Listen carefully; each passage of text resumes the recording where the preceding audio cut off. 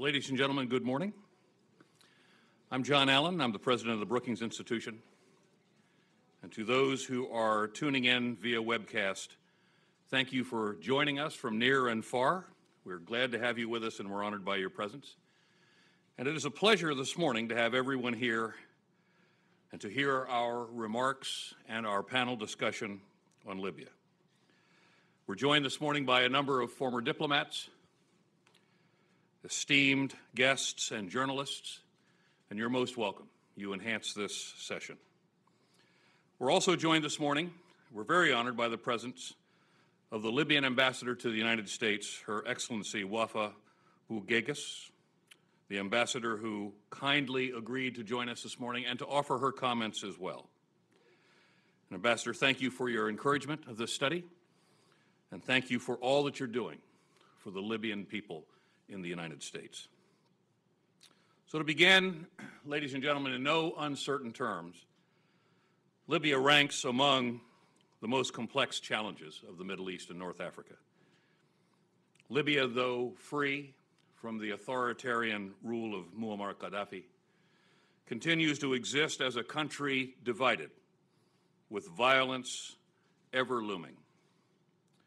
The challenging political environment in Libya is only compounded by ongoing concerns related to mass migration, human trafficking, as well as the efforts of terrorist groups like Daesh, the Islamic State, and Ansar al-Sharia, who see Libya as a safe haven and an operational platform for their many nefarious activities. As well, recent reporting from Reuters has indicated that Khalifa Haftar and his Libyan National Army are actually eyeing Tripoli, the capital of Libya, and the home of the UN-recognized Government of National Accord. These matters only further complicate the situation in this country. This morning, we've gathered together to discuss a consortium effort on the future of Libya and our report entitled Empowered Decentralization, a City-Based Strategy for Rebuilding Libya.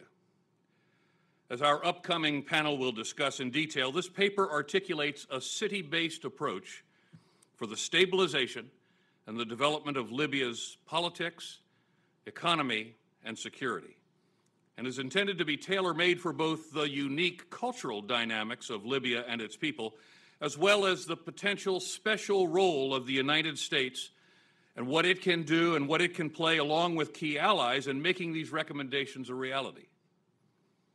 Furthermore, this report reflects an important task force approach and a uniquely interdisciplinary, inter-think tank, and international effort.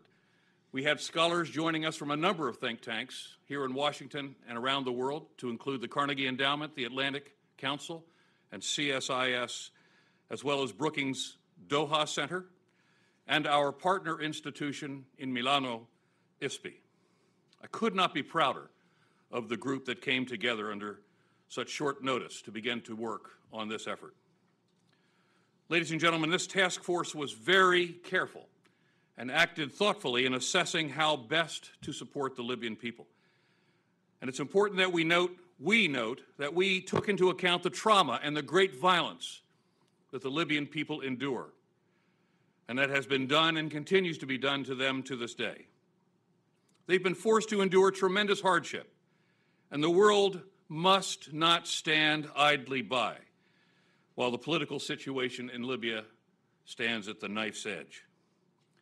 That perspective and that urgency was at the very forefront of our minds while developing this report. And this report could not have been done. In fact, it would have been meaningless without that context. I'd like to speak now directly to the Libyan people, to whom we're broadcasting via webcast today. First, let me thank you for your thoughts on this work that we've done. I've seen at least one paper prepared by a young Libyan scholar in Libya. Those insights and others that we have received directly from the Libyan people have been very thoughtful and very helpful to us, and will continue to shape our thinking on these matters. Second, we in this task force know your trials continue to be great, and that the road to national reunification and peace will inevitably be long and it will be arduous. But also know that the American people and America's allies have not forgotten you.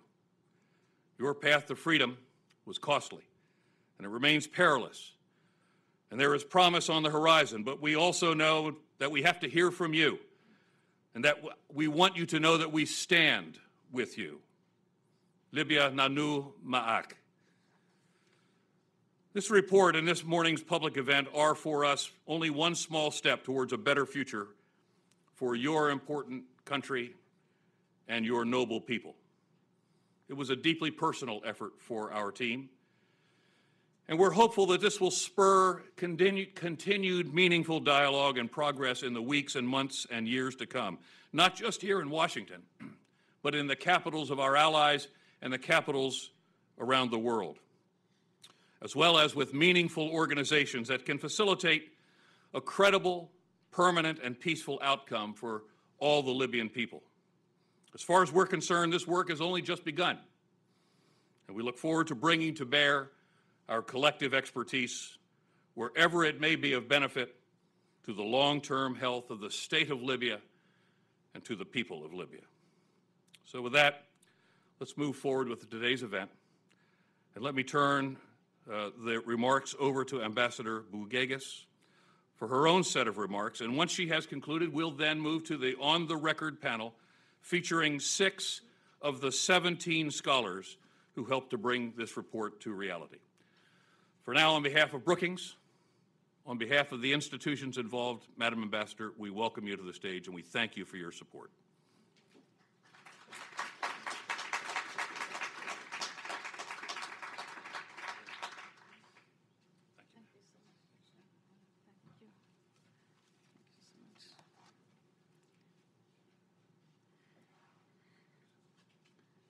Ladies and gentlemen, esteemed guests, thank you, General Allen, for your very kind introduction and for your leadership on this event. Thank you to each of the scholars and luminaries who worked this very thoughtful strategy published last month. While there have been many efforts to support Libya's transition to democracy since the end of 2011, they have had a similar orthodoxy and often were based upon reconstruction efforts in other countries. We know a cookie-cutter approach won't work in the Middle East and North Africa because each country is different. Yes, Libya faces challenges that are similar to other countries, but it has unique demographies and resources that makes its situation different from all other countries that sought to transition to democracy. I commend the authors of this strategy for formulating the recommendations based upon deeper studied observations and analysis of the current dynamics in Libya. I also commend them for suggesting a new approach not previously attempted. And new ideas are very much needed in Libya, and I look forward to all of you pursuing this kind of dialogue. I will refrain from commenting further on the specific recommendations because they are new, but I know they will be studied very closely in Libya.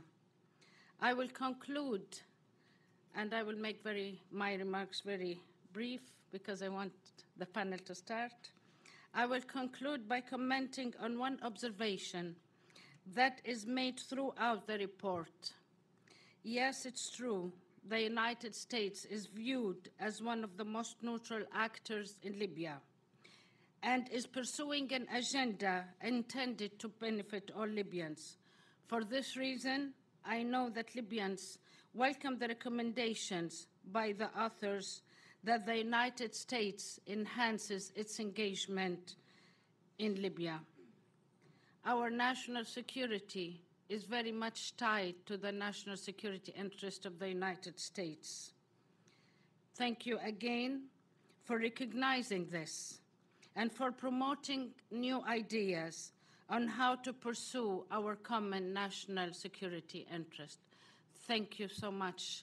And I look forward to hear the analysis, and I look forward to hear responses from everybody. Thank you so much. Appreciate it. Thank you.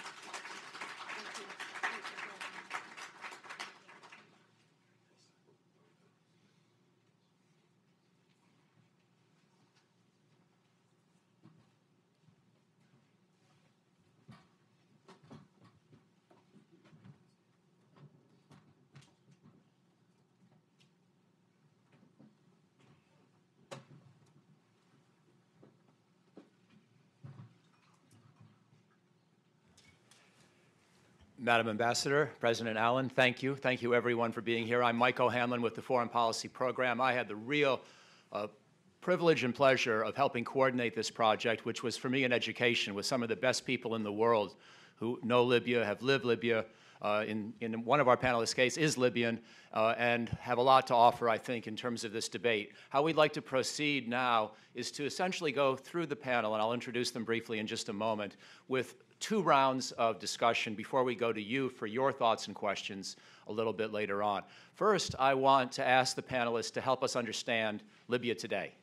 It's an issue that has only intermittently received American attention. We know it's now been 8 years since President Obama asked the UN Security Council for authorization to protect civilians in Libya. Later that year, Muammar Gaddafi was overthrown and killed. The following year, of course, the U.S. ambassador was killed. The United States, since that time, has tended not to spend a lot of focus or energy on the broader UN enterprise, but we know that perhaps there could be an opportunity for re-engagement at this point, and that was part of why President Allen asked us to convene this study group. And we want to help you catch up. So some of you know the situation on the ground very well. Others are more like me, coming at this with maybe a generalist or regionalist eye, but not a lot of knowledge about Libya itself. And we want to make sure we establish a good foundation for discussion. So that will be our first round. And Fred Wary, in particular, who I'm going to introduce in just a second, along with the rest, is just back from Libya. Others are certainly in contact with Libyans or with their networks frequently. So we'll learn a lot from that quick round of introduction and broad remarks on the state of play. Then I'm going to ask each person to essentially talk about one of the big ideas in the report. And there are about 5 big ideas, I think, so it should work pretty well. But they may talk about each other's remarks, too, and we'll have a little bit of back and forth discussion before we go to you. Let me just say one more broad word of framing, then I'm going to say a word about each panelist, and then we'll start. By way of framing, I think we all know, as Americans, those of us who have been watching this debate from Washington, living in this country as U.S. citizens, that Libya is an issue that we've sometimes preferred not to prioritize, that the broader Middle East has been a place where we've had to worry about Iraq and Syria and Afghanistan and Iran, not to mention Saudi Arabia, not to mention the civil war in Yemen. And sometimes Libya just seems like a bridge too far, an issue too far.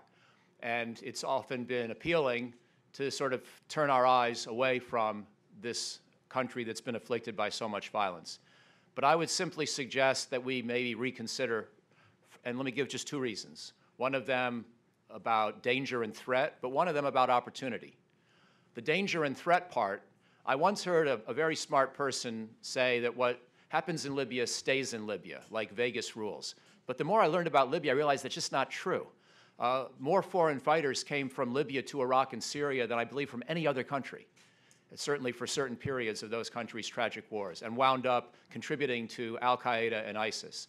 Many of the migrants into Europe in the last few years came through Libya. Most of them were not Libyan. Most of them were coming from other parts of Africa, but this was nonetheless an important place for movement of people. So for those 2 reasons alone, Libya matters.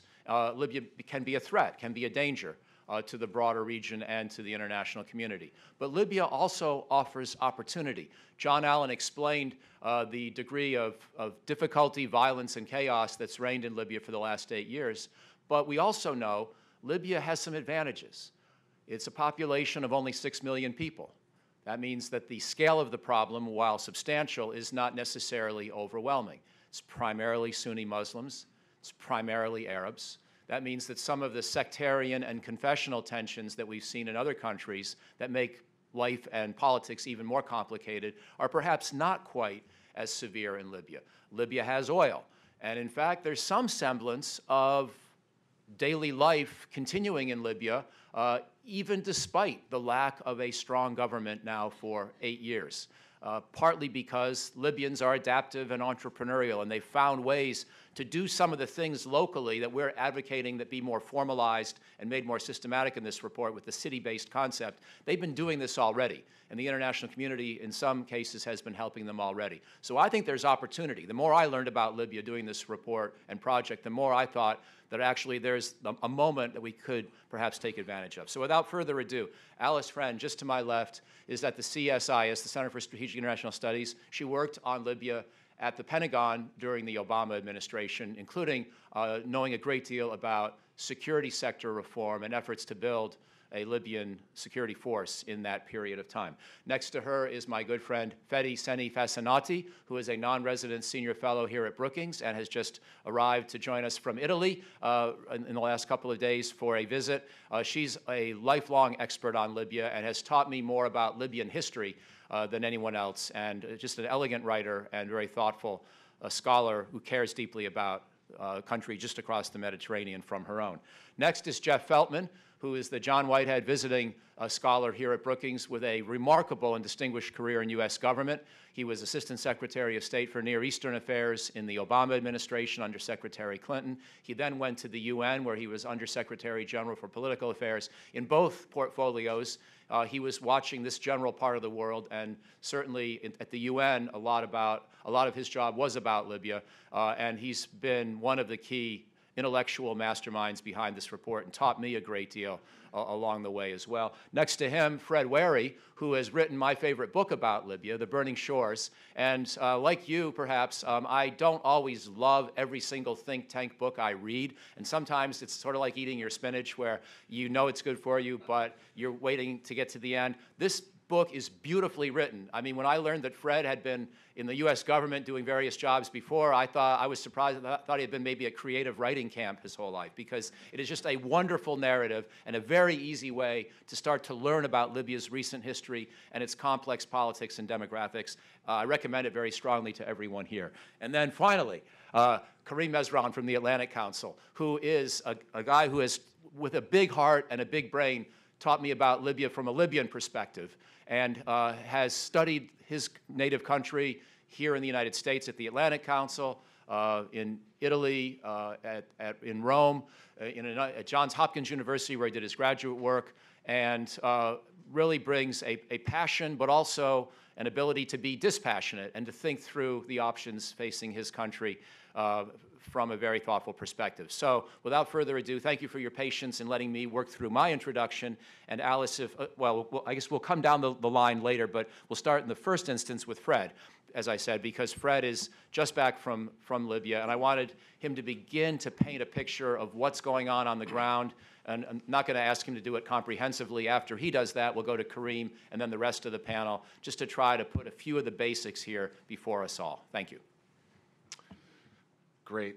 Thank you, Mike, for the kind introduction, and thank you for your leadership of this project. Also, General Allen, it was really a superb team effort to put this together, and we do hope it has an impact.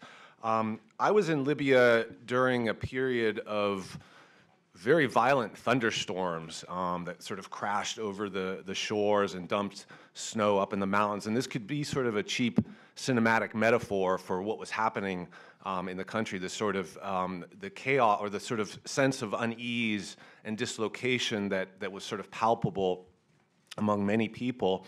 And this was primarily due to an event that I think we're all aware of, and this is General Haftar's Fezzan operation.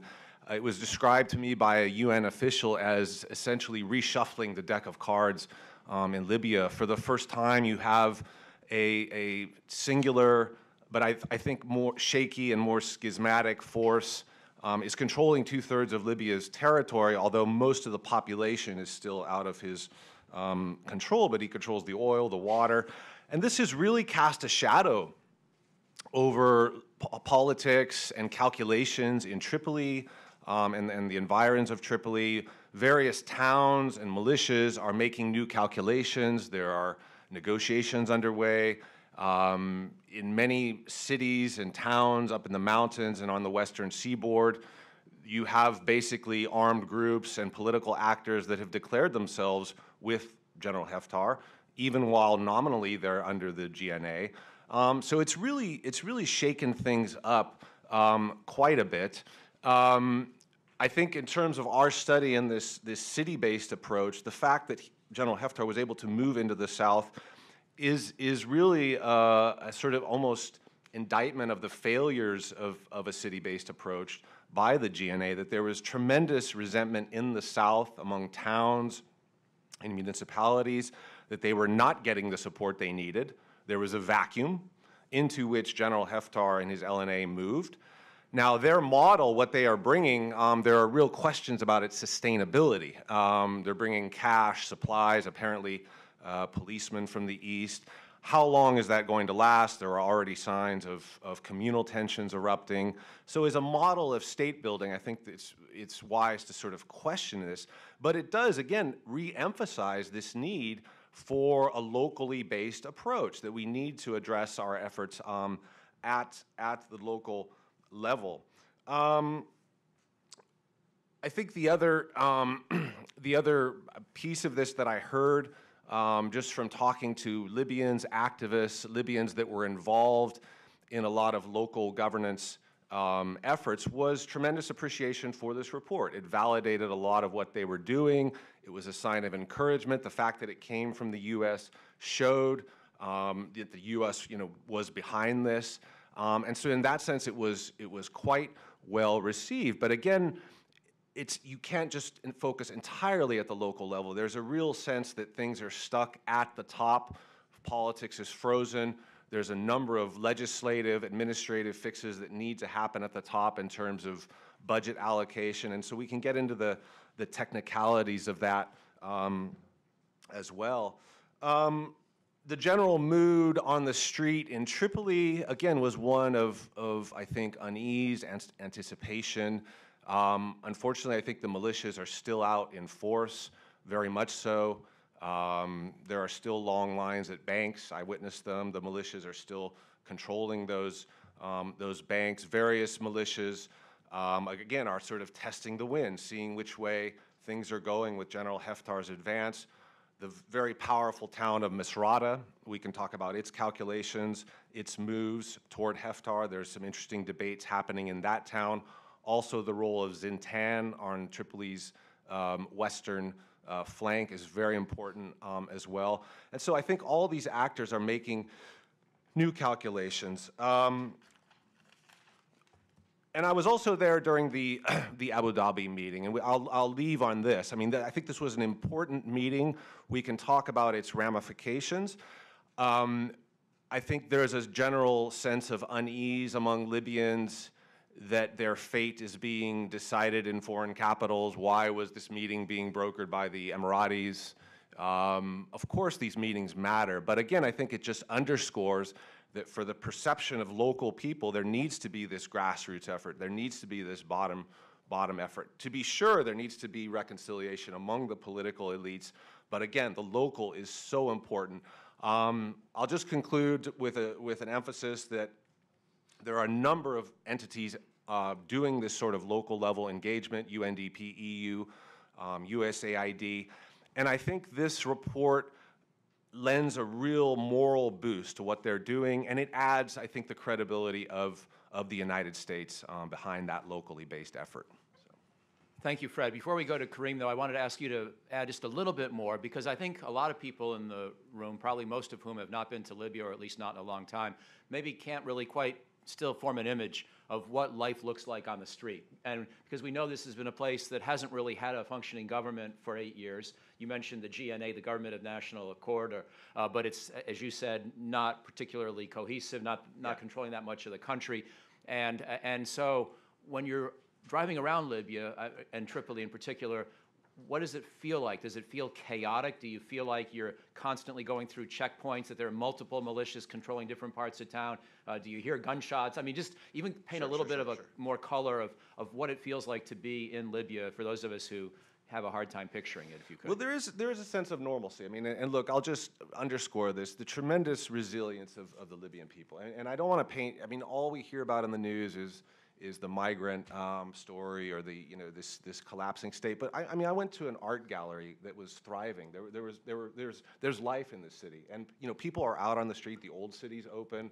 People are doing business. But the sense is this is all dependent on sort of this negotiated settlement between the various militias that control neighborhoods. So you pass through checkpoints. There are police, but those police are really just checkpoint police. I mean, the real muscle are still the militias. And so you're going through this very ritzy neighborhood of High Andalus, where there's all these shopping stores. It's controlled by a Zintani militia, basically. You'll see the police, but everyone knows that it's a factional, regionally based militia that's basically got this piece of real estate. Other towns there's normalcy. I mean, for instance, Sabrata. But again, how is security being managed in that town? It's an arrangement between militias, a military council, a municipal council. And so is it the sort of state that we would like? It is a form of governance and authority that appears very normal, but as we've seen from the outbreaks of fighting, it can quickly collapse. And that's what people are afraid of. You have to be very careful in knowing where you are in the city, and of course these things can flare up if some militia decides that he wants to go after somebody that did something wrong to him. So it's I think tenuous. So. Super, that helps a lot. Kareem, over to you with the same broad question to just help us understand Libya today in whichever dimension you want to emphasize: politics, security, economics. Over to you, my friend. Thank you. Thank you very much, John. Thank you for your introduction. Thank you for hosting this hard work that we put, and thank Mike for your leadership. There's one point that I would like to stress about the report, which is the premise from which we start from. It is very important that we understand that all our efforts are geared toward helping or supporting the Libyan people in their march towards what was the target of the revolution to begin with. That is, reacquire dignity for its population, freedom, human rights, and a pluralist political system. That's something that we tend to forget, especially in the last few months when the talk is about the Bonapartist solution, the general who comes and takes control, better the strongman than anything else.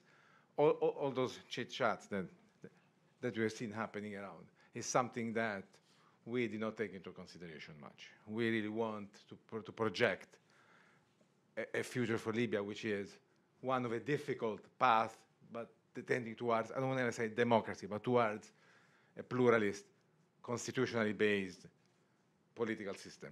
Because I think that the Libyans deserve that. And we cannot also forget the sacrifice that has been done by thousands of people to reach that point. This is one of the premises which I think it's very important that we make, because upon this are based many other recommendations that we do.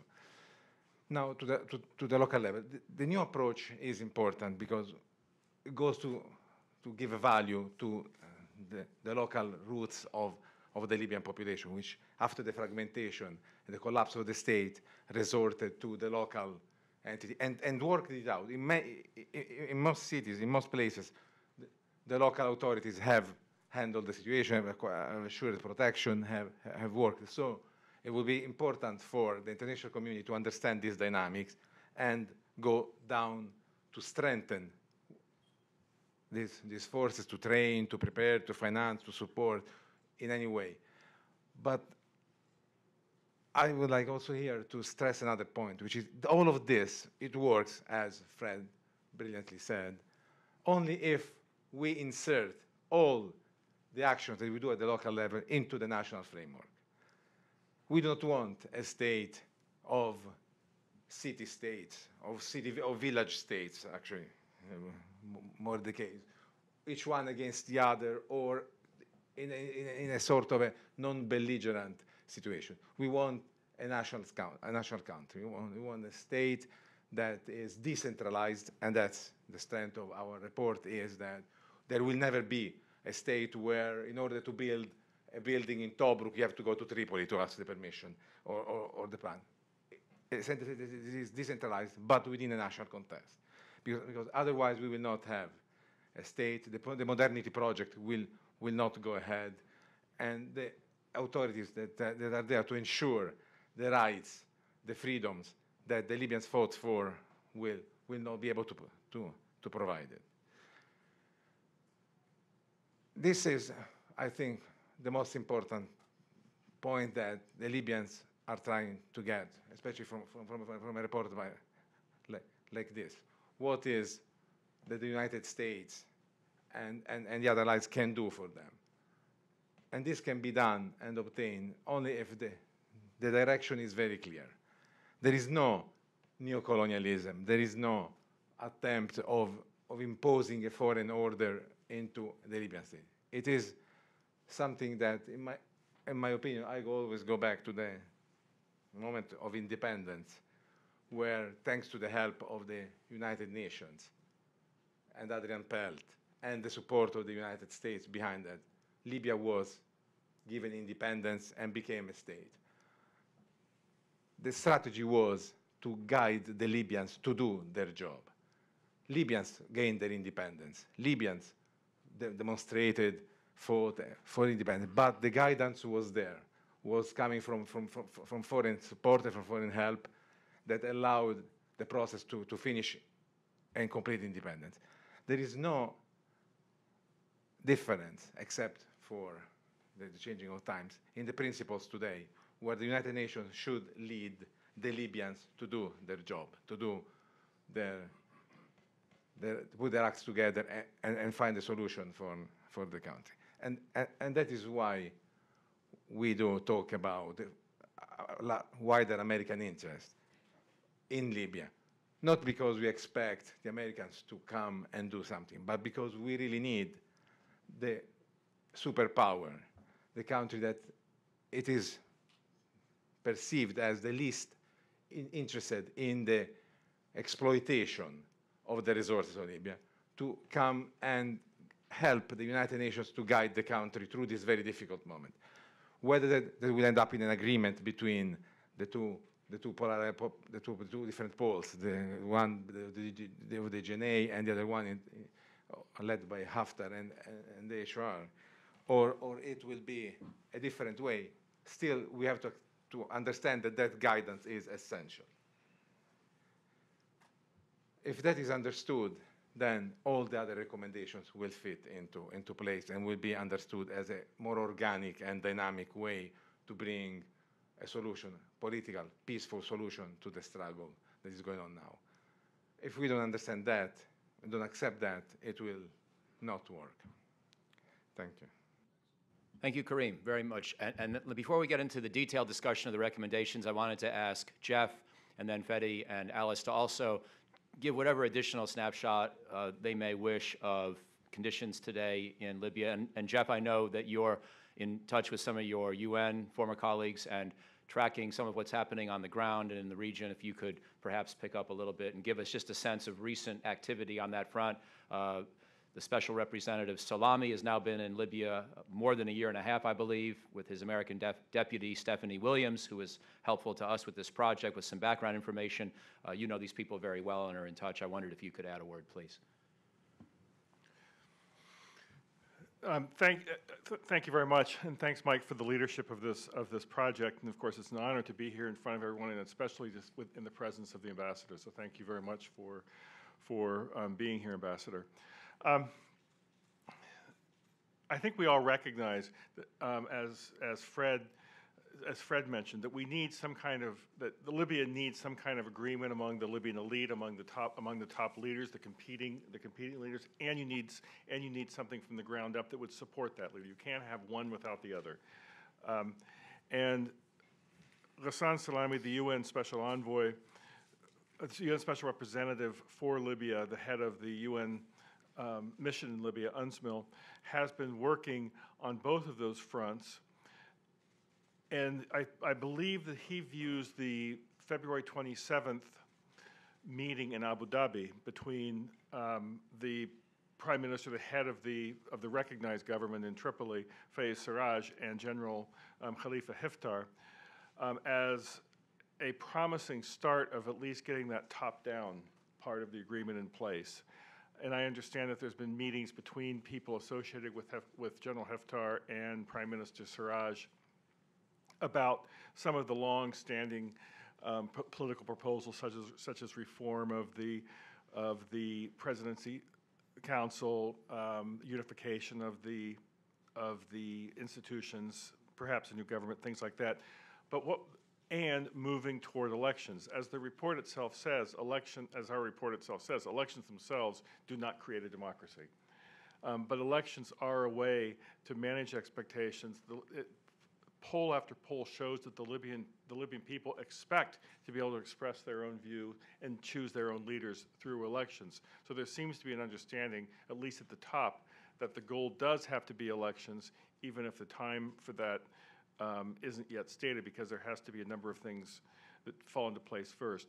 There still is talk, as we mentioned in this, about the idea of a national conference to try to build more of a consensus among a broader number of people than simply the two gentlemen I mentioned about the way forward. Thank you. That's fantastic. Thank you. Fede, you've been thinking about Libya for a long time and putting it in historical perspective, and I just wondered, you know, again, not to ask you to do the impossible and paint the entire picture of the country today, just what strikes you the most about the moment we're in now when you put it in the context of Libya's history over the decades? Okay. First of all, thank you for being here, and thank you to the ambassador, and thank you to the Italian embassy to be here also. I know that our work, which has been very hard, has been very well welcomed in Libya and in Italy. So that's a good start, first of all. To answer to your question, I see many things similar to the past in Libya, and this is one of the points of the major discussion between me and Karim Mesran, because he thinks, you know, in a different way in many respects. But I see some of the ethnic, some of the tribal differences still in the country, not just because still the concept of tribe is strong in Libya, but just because the core of the people is pretty the same. The majority of the people are still in the big cities, and then there is the desert, which has never changed, and that has shaped the people. So I think that when we started to approach this study, what I tried to do was to give my knowledge of Libya in historical terms, and the idea of a city-based model is just deep in history. So Libya has always been a kind of hybrid in this regard. So we really started the approach thinking with enormous respect and knowledge of the Libyan history. So, just one follow-up before I turn to Alice, and then we'll go to the second round with discussion of the main recommendations. But one of the things that we went through in the paper and the thinking about the basic concept that you helped us understand, and Karim and others also, was that we did not want to think of a future Libyan government as a federal model based on the three traditional regions, that we thought there was actually more to lose than to gain from that sort of framework. Could you explain why? Again, I'm sure some people in the room know, but others may not. Okay. So the question is right, because Mike knows better than anyone that my first idea for Libya was about federalism, and still it is. So I know that I think in a different way here at this table, but I think that federalism is the solution for a democratic Libya in the future, which means not the three classical regions, Cyrenaica, Tripolitania, and Fezzan, because it would have been possible, of course. Libya had its own federalism from 1951 with the king, and it was divided in, let's say, 3 regions. What I see for Libya, it's a federal state more similar to, just to let you know, as I wrote in one of my articles, Germany or Switzerland. So, but with a strong, anyway, center able to govern the state. Anyway, in our discussions in the last few months, the idea of federalism was left away because, of course, the nation is still in a kind of process. So the idea of federalism it's not possible in this very moment, and the city-based model was the best in order to create a nation which has still to be active. Thank you. Alice, could you just paint a picture for us a little bit of the state of security forces in Libya today, and whatever else you want to observe about current conditions? And again, you were involved in the earlier effort around 2013 to try to create a general purpose force, which was a difficult approach, and in terms of trying to create a national army, perhaps didn't completely succeed. But there have been elements of police and Coast Guard, and there's been perhaps some progress there and something to build upon. But just how do you see the whole complex mix of militias, police, Coast Guard, any fledgling army that may still be around, and how how this has evolved over recent years? Sure, thanks, Mike. And I'll go quickly because I'm sure the audience is eager to get at us as well. So primarily, I think we started out with an observation that the primary security institution in Libya today is really the militia, which is not to say that there aren't other government-organized security institutions as well, but the real power over the use of armed force in Libya is this vast collection of militias that are extremely variable in their size and shape and power and territory and ideological commitments and economic leverage, et cetera, et cetera. So there's really no national form of security provision on the ground in Libya today. And so we started from a recognition of that and from a recognition of the fact that control over security provision is a major source of power and a major source of political power. And so I think one observer asked the question about whether there was a government with militias or militias with governments. And so we began from that sort of perspective, as well as the observation that certainly General Haftar and his Libyan National Army has consolidated the most, but that is not to say that it is fully consolidated.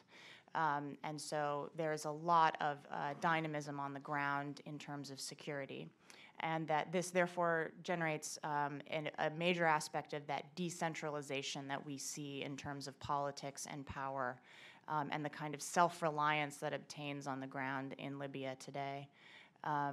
And that one element of that, though I think a small one from Libyans' perspective, but a large and important one from an American perspective, is the presence of the Islamic State, which the United States has partnered with Libyans on the ground to combat. Much of the elements of IS have been forced to the south, but they are still a presence on the ground and will therefore be a major animating element of U.S. policy going forward. And I think I'll stop there and let us continue the conversation. Thank you. So now I'd like to begin with Jeff and talk about the major recommendations of the report. And just, I'm going to very quickly tick them off, but let the panelists describe them and then explain the rationale. We think that the United States should return a permanent diplomatic and AID presence to Libya. This could be a very important element of supporting everything else we believe in. As you can see from the title, we believe that we should encourage the United Nations system and Libyans themselves to formalize the way in which cities are often at the heart of development activity and governance, and try to create mechanisms that are a little more transparent and a little more systematic. Some of this is happening already, but it's somewhat haphazard and entrepreneurial and not always evident what the rules are, how the central government tries to work with the various cities and neighborhoods. We'd like to see that process become a little bit more sort of constant and steady and dependable so that people know the rules of the game and there's a sense of fairness and a sense of, again, transparency and confidence around it.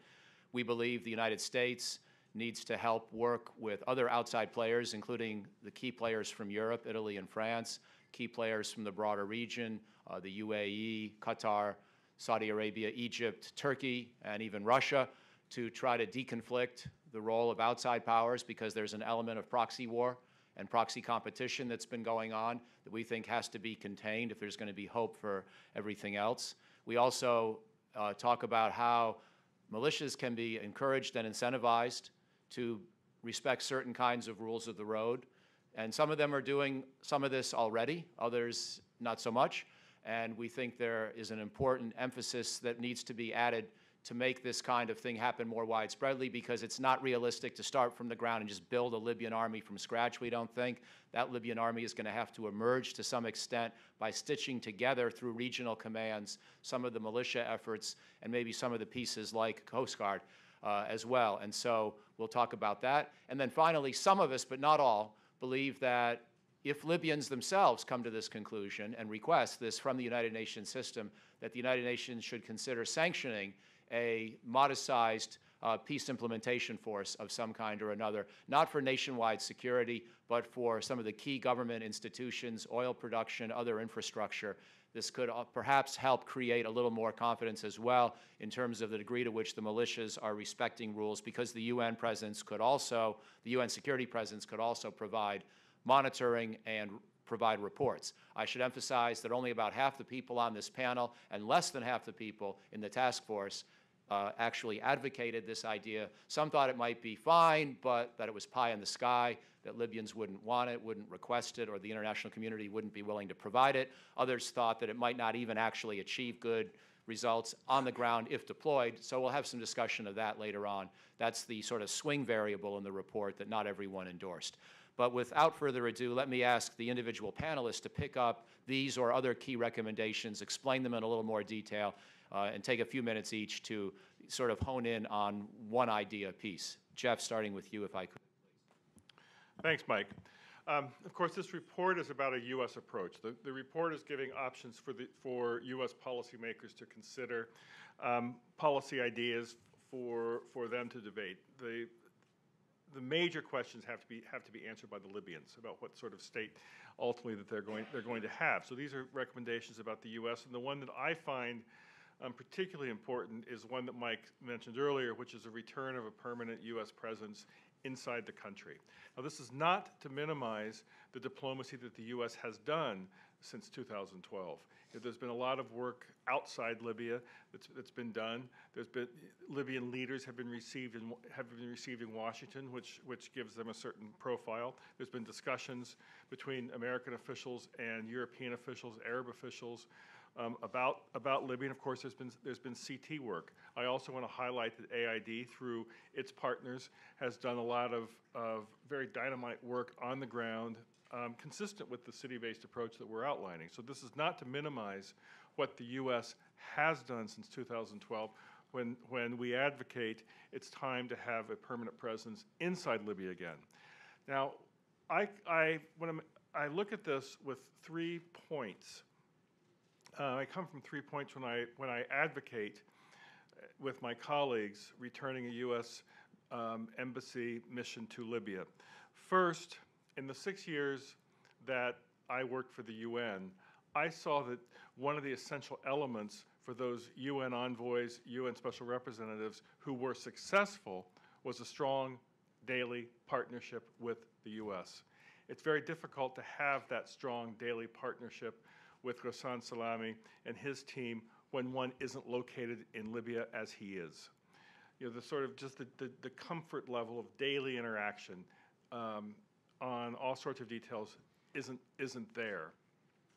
And the UN does have the lead given by the Security Council with votes by the United States for doing the outside facilitation to help the Libyans answer some of the questions before them. So first point, UN envoys, representatives are successful when they have or an essential element of their success is a close partnership, which is only possible if they're physically located in proximity. Second is a point that the ambassador made in her comments: U.S. credibility in Libya. I guess a virtue, perhaps, of not being on the ground since 2012 was that the U.S. hasn't been seen as, quote, interfering or after oil or whatever some of the rumors were initially in 2011. The U.S. does have credibility. It's time to use that credibility on the ground in Libya. Third point, the U.S. has a track record of success. We saw last summer when there was a crisis in the oil crescent that U.S. diplomacy was the essential element in resolving that oil crescent crisis, which had revenue issues that would have affected the entire country. So there's a track record of success when the U.S. does use its diplomatic muscle. Now, for diplomatic engagement about Libya, one needs to have the outside diplomacy, how you work with the Europeans, how you help resolve differences between, say, France and Italy, or the Emirates and Turkey, the Emirates and Qatar about Libya. The U.S. is really the only player that can resolve those sorts of differences. You can do that outside. You don't need to have the presence inside to do that. But you also need the inside diplomacy. And the inside diplomacy inside Libya has both the top-down elements and the bottom-up elements. Now, arguably, perhaps without a presence, the U.S. could do some of the top-down stuff. You can receive Libyan leaders in the mission in Tunis. There can be occasional visits by American officials to Tripoli and elsewhere to see leaders. You can receive leaders in Washington. So maybe, one could argue that maybe you can do some of the top-down diplomacy from outside the country. But you certainly can't do the bottom-up diplomacy from outside the country. You're not going to have the range of contacts to really be able to help shape or encourage support for any top-down agreements that might be made among the Libyan elite.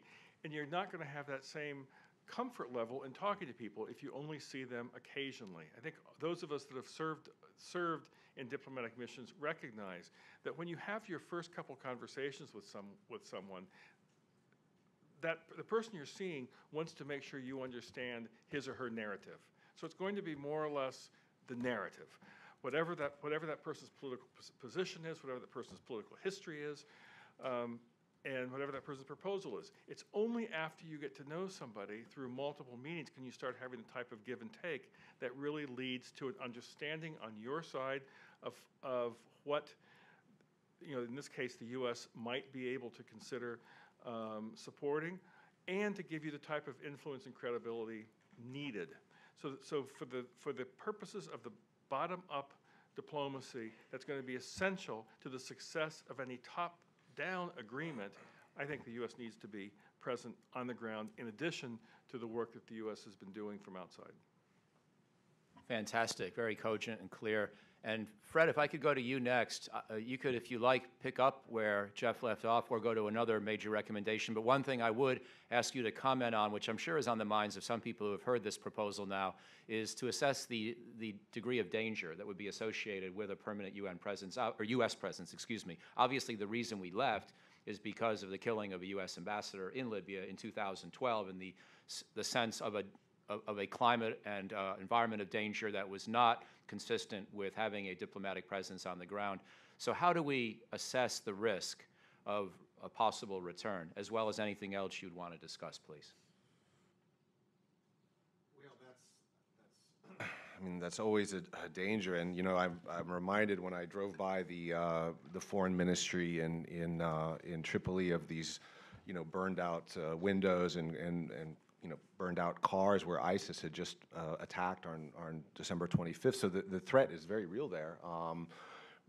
Diplomats and contractors and NGOs are generally quartered in a villa complex by the sea. There is still somewhat of a sort of green zone fortress-like mentality. So there's a real force protection concern. But as Jeff knows, you have to balance this with getting out and doing your job. And I think that's a calculated risk that diplomats they weigh that when they do that. So, there is, as I mentioned, a degree of sort of normalcy in Tripoli. Again, I think it's going to have to come down to a calculated, trade-off in terms of the value of our presence. And I think we need to be there. I mean, the British are there, the Italians, the UN, we're not there. And having meetings in Tunis, it creates a different dynamic. I mean, I think sometimes when Libyans go to Tunis to meet, it's sort of a different, meeting them in the country is a completely different, set of circumstances. You really need to be present. Let me turn to my point on a recommendation. This city-based model of security, again, security provision, what do we mean? A degree of security for people that allows them to get on with their lives, the administration of justice, conflict resolution. I think the report recognizes that this is going on at the local level in multiple towns where you have a combination of official forces working with militias under the rubric of a military council, working with tribal mediators, wise men delegation, working with business elites. And so in some cases, you've got this arrangement that works in terms of giving people a degree of security. And so the question we raise is, how do you grow that? How do you formalize it? How do you, scale it up? How do you tether it to a national authority? Because as Karim mentioned, we don't want to create a system of sort of separate city-states. But again, I think there are a number of positive trends underway at the local level where towns often find a way to get along. There are negotiated settlements between various tribal delegations. I think in terms of the broader security architecture, it's very interesting to me that at the sort of national level, the army unification project that was shepherded by Egypt is stuck. Again, because of that political division between those elites, Sarraj and Haftar. But at the local policing level, as I understand it, there's quite a lot of interchange between Benghazi and between Tripoli. There's actually delegations, there's exchanges, and that shows me that at the local level, again, getting down to the sort of nuts and bolts of governance, Libyans are getting things done. And so how do we support that effort through this city-based governance approach? Again, we're talking about growing locally constituted forces for policing rather than trying to insert a new sort of centralized military force on top of it. You want to sort of grow it up, formalize it. Again, you're not encouraging warlordism or militias, but you're taking advantage of a trend that is already there at the municipal level. And I think that's a valuable aspect of the report. I think we also make the very valuable recognition that expecting militias to simply disarm through a weapons buyback program or simply giving them jobs is not going to work. This is not a technical solution. It requires a political compact. It's going to be a gradual, iterative process. So I think the section on DDR is worth reading as well. So. Super. Thank you very much. Karim, again, over to you, my friend, and please highlight for us an aspect of the recommendations that you would consider most central to what Libya needs today and to your thinking. Thank you very much, Mike. I have just one thing to say before. The Americans did not evacuate the embassy because of the death of the ambassador in Benghazi, Ambassador Stevens. They left because of the clashes that were happening in 2014 between the Libya Dawn, in contrast to the Karama operation of Haftar in the east. And this is important for one thing. They did not bow or were afraid of the terrorist attack against their compound. They were afraid for the security of the whole mission in a moment in which forces from outside the city and inside the city started fighting. This may help us coming to the conclusion that Jeff and Fred told, that it is important for the Americans to be back, because if they are there now, they could constitute another restraint for the militias to attack each other or to move against each other as they have done. This is important to notice, to add to the various reasons that have been advocated for an American return. It can have a very important stabilizing effect, at least in my opinion, because it will prevent or help preventing a major uproar. This is one. Yeah, the other point that I know Mike wants me to talk about is the cross that I've been carrying for many years about the foreign intervention, foreign support forces. I never thought of an invasion like that of Iraq or a strong presence like it's happened in Afghanistan.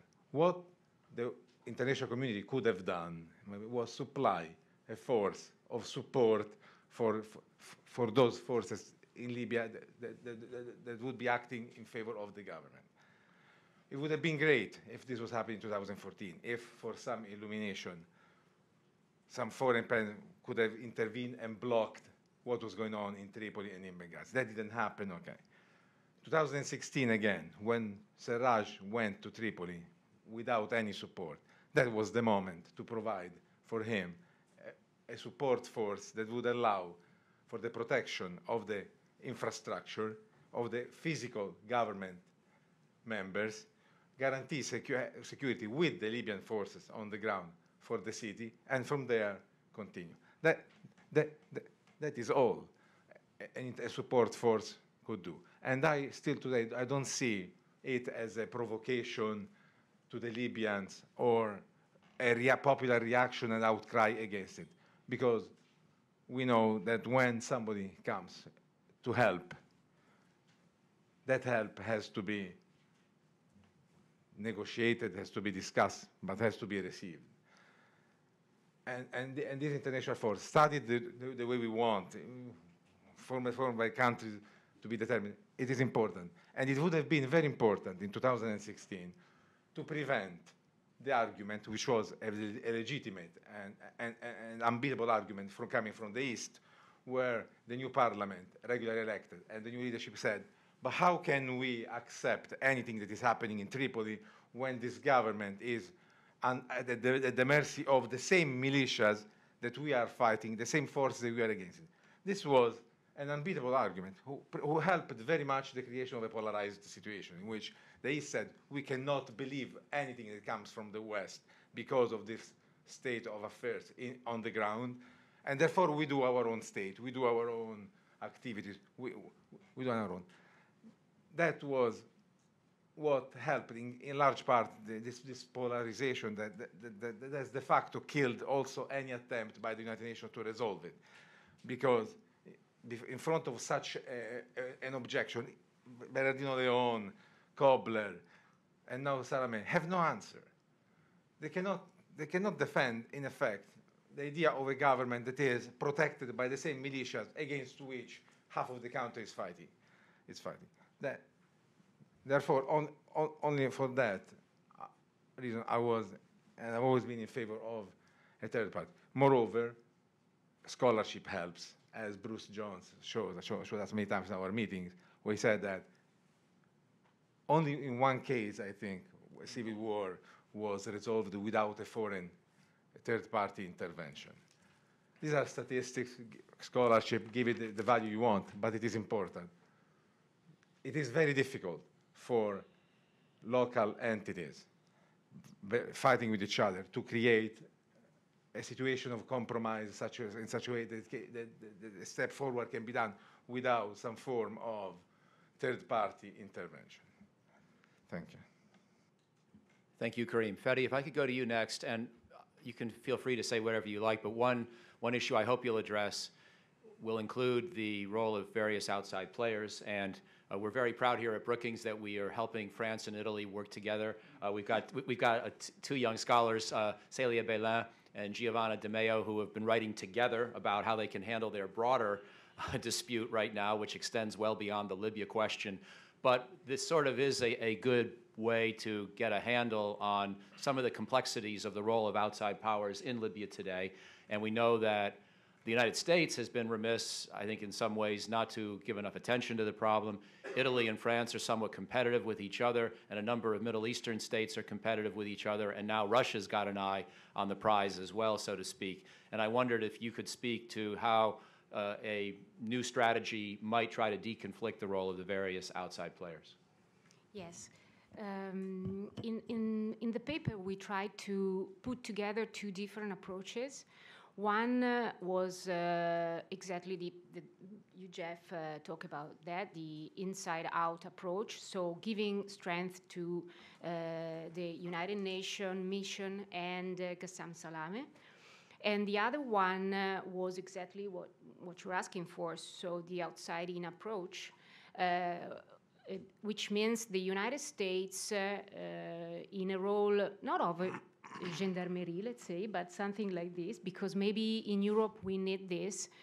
And so trying to get a balance between the many interests in the field. So as we know, there are many actors, many foreign players in Libya. Libya is very interesting for many, in many respects, because of the strategical position, of course, which is important for the Maghreb, for Africa, and for the Mediterranean. So, first of all, so the position. Secondly, energy. Libya has huge deposits and oil fields, and the Libyan oil is probably the best in the world and the easiest to be treated. So Europe has a problem with energy, and in this way, France and Italy are extremely interested in the Libyan oil. And gas also, of course. Third, there is another problem, migration. So not only Libyan migration, but the African migration. So Africa is in a continent in explosion, in demographic explosion, with a huge problem of climate change. So Libya, an uncontrolled Libya, can be really the door for this kind of migration to Europe. And Europe, at the moment, at least, is not well prepared to welcome and to manage masses of people, of course. So between, for example, just because I'm Italian, the problem between the Italian government and the French government is huge in this case. And so what the United States could do is really trying to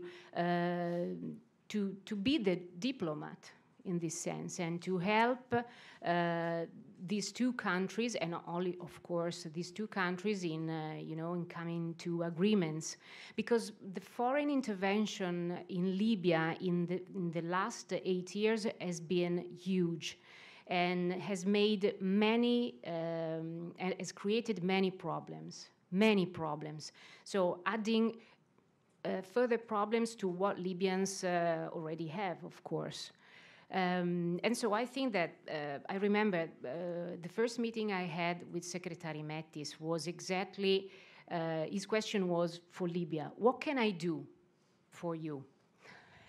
And I said, I think that the first thing you can do is to help us as nations, as France and Italy, for example, to come to some agreement in the country, because we are damaging a lot the peace process in Libya with our interests, of course. And so that is present in the paper, and I think it's a very good reason for the U.S. to be there, active and really operating. Super, thank you. And I hope everyone's getting their questions ready, because now I'm going to turn to Alice and then to you. And Alice, I'd just like to ask you, of course, to speak to whichever recommendations in the report you would like to emphasize, but certainly including the case of security sector reform and what our vision would be there, our suggestion that Libyans might consider. Yeah, absolutely. I think Fred covered our perspective on the militias and DDR really well. And so I'll just add on top of that, that in this course of legitimizing militias, which have very uneven performance along that metric, the idea is also to professionalize them. And so you'll see a proposal in here for some kind of a national charter that sets national professional standards for security forces that are things like subordination to government control and support for local government, as well as national government, respect for human rights, as well as commitments to essentially avoid and eschew corruption issues and management of local economic production as well. And so under those sort of three big rubrics, we would see some kind of national level charter that such groups would sign up to, and part of the incentive to signing up would be outside support from the United States and others. And hopefully all good things would snowball, and over time, as you legitimized these forces and they became more and more professional and more competent, you could slowly, as Michael has put it, stitch them together into truly national coverage of security. At the same time, we discuss also ensuring that you develop forces with national missions, such as border protection, such as oil infrastructure protection, such as protection of national infrastructure and governing sites and so forth, so that you really do get this top-down, bottom-up approach in the security sector that really works with what is organic to Libya right now and what the Libyans are de facto legitimizing. We would like to come in and see how to de jure legitimize it and make it sustainable. Fantastic. Thank you all. So now, please have your questions and thoughts ready. And what I'll do is try to take 2 or 3 at a time and then turn back to the panel and not ask each person to respond to each question, but whichever one strikes you as the most relevant. So if we could start here in the front, or the 4th row, I'm sorry. And then there's also a hand in about the 8th row. Okay, we'll stay up here for a minute. Go ahead, sir. I'm David Mack from the Middle East Institute. I'm very pleased to be here. I'm very pleased to see an old friend, Ambassador Wafa. But it was in this very room in 2011 or 2012, I don't remember exactly which, when a Libyan leader came here, rolled out the roadmap that he and some of his colleagues had developed. This was what we call the Transitional National Council, the Al-Majlis al-Watani al-Intiqali. And he had already done this in Paris with Hillary Clinton, really impressed her.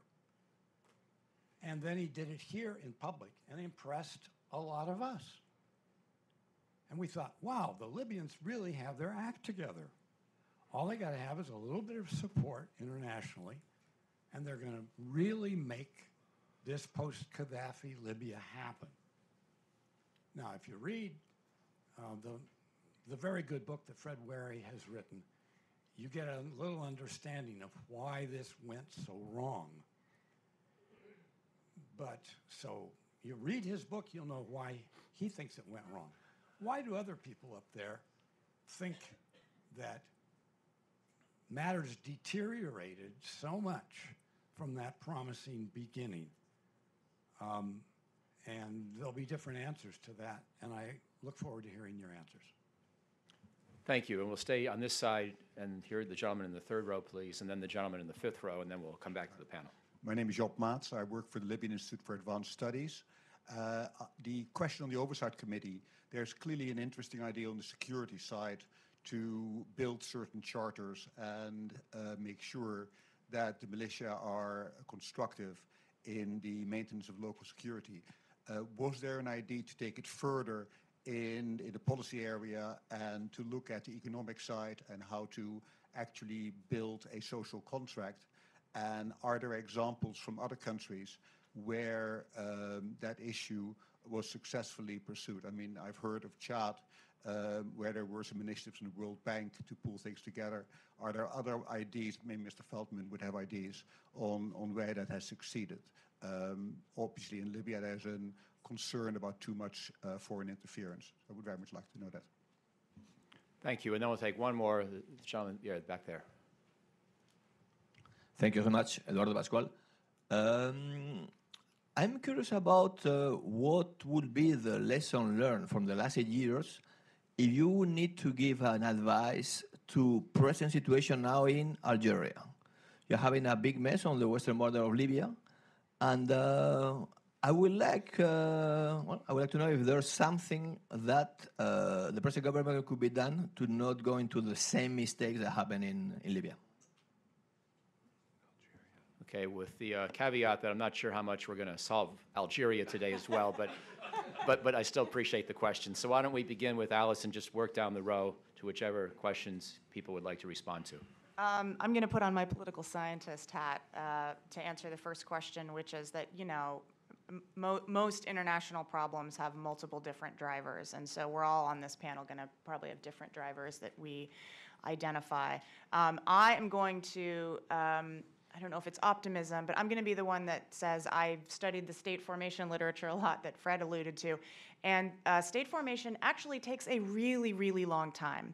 So on one level, for us in the international community to expect Libya, which was coming from a position of having a strong man that systematically did not empower and enable the kinds of institutions and institutional expertise that you would want to see in order for a state to continue, to be coming out of that history, for us to expect them to have a nice, stable governance structure within 8 years and to have worked out all of its politics that had been suppressed for decades is perhaps unrealistic. And so I think I'll just lay it there that maybe it's not that everything fell apart and nothing worked, it's just that nothing has worked itself out yet. Great. Very well said. Betty. I agree with Alice, and I would like to add something about this. For sure, the international community was incredibly ignorant about Libyan history. And so the mistake was just to believe that maybe in a couple of years, okay, we can have Libya from nothing. That's the point. So how many, if you think of our history, and so I asked the ambassador not to be depressed about this. I mean, it's a long time. If you want to get democracy, which is an incredibly fragile creature, you need a lot of time. If you look at our democratic histories, if you look at the history of the United States or history of Italy, for example, or of Europe, France, how many blood, how many decades, centuries were needed to build a nation? So I think, and I wrote that in many, many times, that when we think about Libya, we must be really patient and not to be depressed. I mean, Libya is, as the ambassador were telling, is a very particular country with few people, very different. Even though the religion is the same, they are incredibly different because the distances are huge and the influences come from different places. So I think that they need to find their way. And of course, they need to be helped, but just from the outside. So if we think if we want a democratic Libya, it will take a lot of time and efforts and a little bit less intervention from the foreign actors, I think. Thank you. Jeff, over to you. Thanks. David, good to see you. And my own take on what happened in 2011, because I was with Hillary Clinton in the meetings with Mahmoud Jalil in Paris, and then with Hillary Clinton after the fall of Tripoli, with Susan Rice after the fall of Tripoli, and my own trips, both to Benghazi in August of 2011 when the fight for Tripoli was just beginning, and then as Assistant Secretary of State to Tripoli in the fall after the fall of Gaddafi. My own sense is that there was complacency on the part of the Libyan leaders of the Transitional National Council, whether we're talking about Abdul Jalil or Mahmoud Jibril, that they had this sense of victory for obvious reasons, a sense of historic destiny for obvious reasons, and they didn't feel they needed the type of outside support that might have, in hindsight's 20/20 vision, obviously, that might have spelled a difference. I remember lots of meetings with Libyan leaders at the time, both before the fall of Tripoli and after the fall of Tripoli, where as a U.S. official then, I would talk to them about what is it that you need? Where should we be looking to bring in outside help? What should the UN be doing? And it was, we've got this under control, was the basic attitude. I think that there was complacency, and there was a fear. I think as well, and I defer to the ambassador and Karim on what Libyans actually think, but I think that there was also a fear by some that if they invited the type of international support that some have now advocated at that time, that it would have given their opponents the perfect tool to say, see, this war was about grabbing our oil. This war was about undermining Libyan sovereignty. So I think there was both a complacency and a fear. In terms of the Oversight Committee, I think all of us were very well aware of of the possibility, the potential to have Libyans, spoilers, accuse outsiders of wanting to control Libyan assets, wanting to control Libyan oil, Libyan revenue, et cetera. So when you look at how the World Bank and the fund operate, they have very strict conditionality that's based on fund and World Bank practices. This was something we looked at differently, which is how can you have something that gives credibility for Libyans who may suspect other Libyans of trying to skew the table in their direction, but also has Libyan ownership, that also makes sure that the Libyans are the ones that are in a leadership position. So the oversight was sort of a hybrid of what's the conditionality that should be required, how do you bring in international expertise, best practices, but how do you make sure it has Libyan ownership? Well, I agree with everything that was said, and I'll just add something on the economic dimension to add to what Jeff said. I mean, I think part of Libya's problem is it suffers from the pathologies of a rentier state. I mean, 90% or more of the population gets their income from the state. I mean, in some sense, this conflict is about distribution of wealth. I mean, the sort of mask of ideology or politics as driving the struggle has sort of fallen away. And so you've got a huge culture of predation and plunder by elites and by militias. And so the question we try to address is, how do we reduce the incentives for conflict? How do we fix that distribution, problem? Again, I think there's so much that needs to be done in terms of safeguarding and insulating key assets from militia control, whether it's banks, the foreign ministry, airports, ports, oil fields. And I think this goes back to Ambassador Mack's question about what went wrong.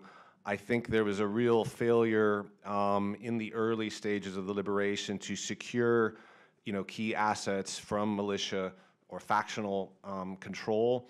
I think there was a fatal decision by the transitional government to start funneling oil wealth to the militias, again, which created this juggernaut that we have today. That the fact that I think by one count there was a European diplomat that said 1 out of every 6 males in Libya is getting their income for some sort of security provision, either militia or state. And so the entire security apparatus, informal or formal, in Libya is basically a wealth distribution mechanism to young men. And so untangling that is going to be a huge challenge. It requires a political compact, but it also requires, job creation, diversification of the economy, and so forth. So we're faced with a huge problem, and I think the report rightly addresses the economic dimension of it.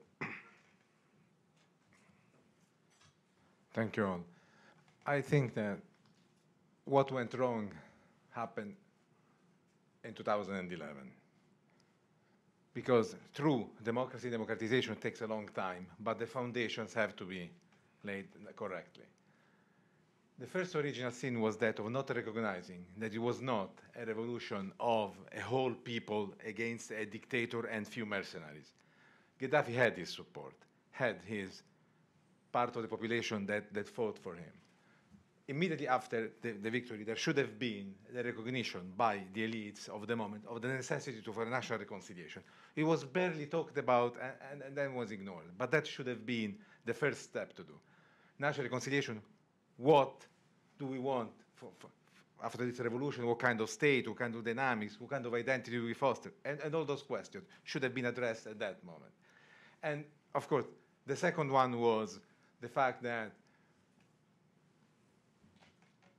I don't think it's complacency. I am much more harsh on this. I think that there was a precise design by parts of the elites of the moment not to request any help or oversight or support from the West because they wanted to govern the country by themselves.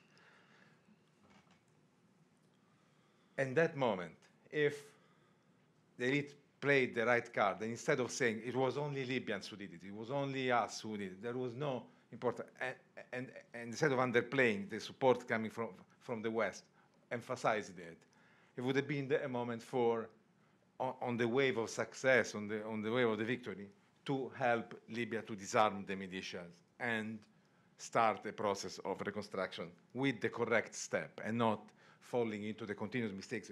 Some of you made a reference like paying the militias for appeasement, going to elections right away, which we know that elections do not solve the issue. They crystallize it. At the point they created the problem. And from there on, one mistake after the other, you get to the level where you are now, where the solution is extremely hard.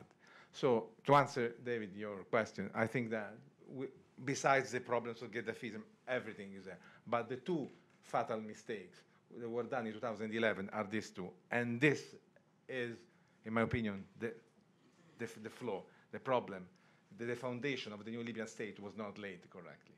So whatever we build up now, we have to take into consideration that it's not based on a correct procedure. Thank you, Karim. Alice is going to say a word on Algeria, but first I'm going to add one additional thought, which is that while I certainly accept everything that's been said from people who know the history and lived it and understand it much better than I want to add in an element of U.S. policy, which is not Jeff Feltman's fault, but the broader political climate in which the United States was operating in 2011 and 12, I think needs to be kept in mind as well. We really didn't want to do much. And I personally can't claim that I was out there from a Brookings perspective, waving a lot of papers to advocate a different approach. But I do think, given how much we should have learned by this point about the difficulty of state building in situations where you overthrow a dictator and then chaos ensues, even if people on the ground don't think that they're going to need help, the kinds of dangers that arise when you try to build new states should be better known to us than we could expect them to be well known to Libyans who didn't have all the experience from Iraq to Afghanistan to many other parts of the world. So I thought at a minimum we should have, with the benefit of hindsight, in retrospect, should have been offering some strong suggestions and maybe even some incentives to accept certain kinds of help, best practices on how to build election mechanisms that are not divisive but partly unifying, best practices on how to start to build security forces in an environment where a state army has collapsed. I thought we owed the Libyans a little more than we gave them personally. And so I'll just add that perspective as well. And again, we were overwhelmed and we had a lot going on, and I understand why President Obama didn't want to add one more responsibility, and he thought NATO should be able to largely do it without us after Gaddafi was overthrown. But I still think that broader point about NATO's responsibility towards Libya should be put on the table as well. But Alice, any thoughts you want to add on Algeria in particular? Yeah, just swiftly, and we've departed Libya at this point, but I do think that drawing comparisons between Libya today and what may happen in Algeria probably isn't too helpful, because Algeria already had its civil war, which concluded in the early 1990s. And also, Algeria has a highly institutionalized security and intelligence services. So I think that, coupled with the fact that Bouteflika just capitulated to the peaceful protests that the Algerians have been organizing for the last several weeks and said, okay, I will not run for another term, but I will stay on for an extra year. We'll see what happens. But in an ideal world, he could use that year to work out a good transition. And certainly his own political faction and the security services have an interest in a stable transition. The only thing I can think of for that would be a model for Algerians is that, say what you will, politics in Libya are truly playing out between Libyan actors. A high degree of intervention from the outside world. But one of the drivers of the Algerian civil war was a sort of stalled effort at sort of electoral politics, essentially. And I'll leave it at that, but I think drawing comparisons between the two won't get you very far, and so you should probably look elsewhere for examples for Algeria. So let's go to a second round of questions, and we'll start with Giovanna, and then we've got a gentleman in about the 8th row, and then one here in the 2nd row, and one in the 1st row to round it out. I have a question for Federica. We talked about the U.S. role, but I was thinking, what about Italy? Due to its special historical ties with Libya, what would be the added value that Italy could bring to the table? Thank you. Yeah, thank you. My name is Nathaniel Kaler. I'm a researcher at Courage Services. My question regards this idea of credibility. The report proposes using a U.S. credibility as a tool to advance Libyan security. How would you propose, or what would your thoughts be on the actors within Libya that can play a spoiler role that may view the United States unfavorably? I'm thinking here the Warfallah, the Farajan tribes, which may not just view the U.S. unfavorably, but may view the United States as having taken a co-belligerent role in earlier times in the Civil War, involving itself, for example, within conflicts between the Misratans and the Warfallah.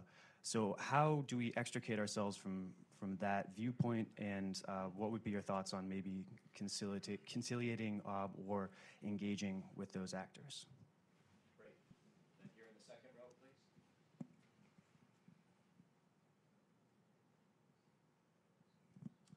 Thank you very much. My name is Maurizio Greganti. I am the Deputy Chief of Mission at the Embassy of Italy here in Washington.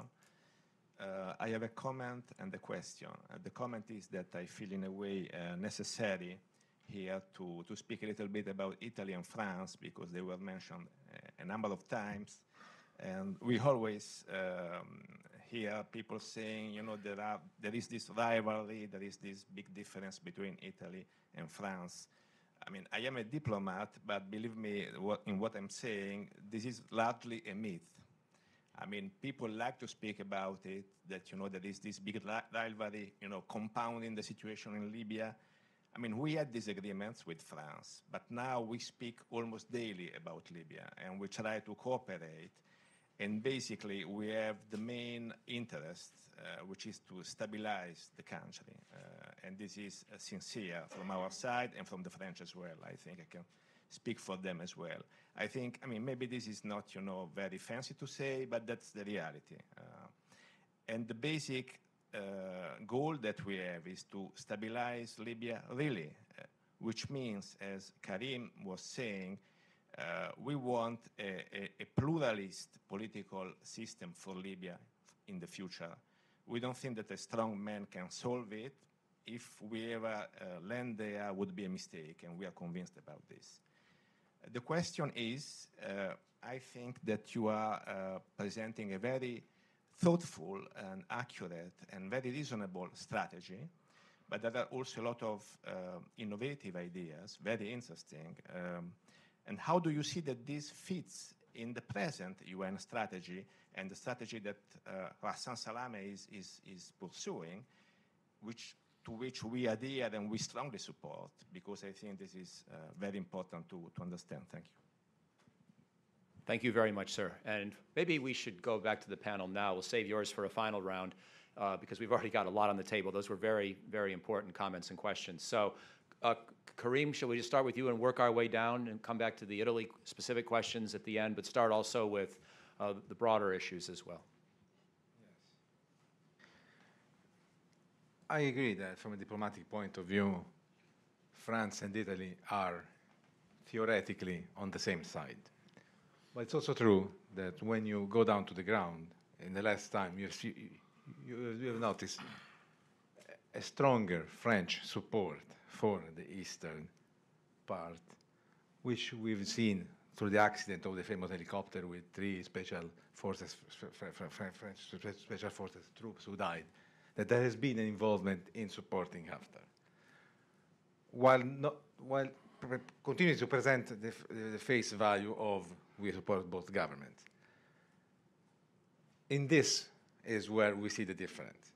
And in the more recent policy of the French sponsoring the idea of elections as a way to stabilize Libya, which was not what the Italians were, on the other hand, preaching or talking, which was, no, you first stabilize the country, then you go to elections. These are the points that we have seen of contrast, which, from your point of view, the bigger sphere might be marginal, but for us, as we observe, it carries weight. It has a certain importance. On that sense, we continue to insist on the rivalry, which I agree it shouldn't be there, and it is on the way to be resolved in these days. But for me, it definitely has been there. Why don't we stay on that point, and Fedi, come to you next, and ask you to add whatever comments you'd like, including to Giovanna's question as well, please, and then we'll resume the other question. I agree with Karim, Maurizio, I'm sorry.